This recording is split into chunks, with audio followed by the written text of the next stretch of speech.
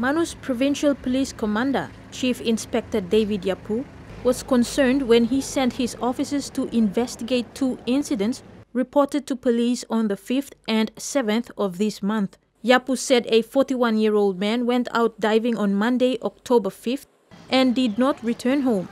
His body was found floating near Patu and Tawi Island 2 days later.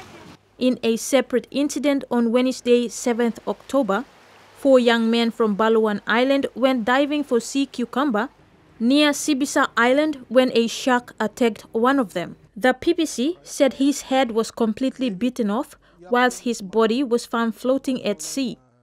At the beginning of the beche-de-mer season in August, police said a man from Koroji went out diving and failed to return home.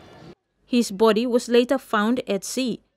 PPC Yapu said although the sea cucumber season is an opportunity for locals to earn good money, their safety is paramount. Kamela Guare, TVWAN News.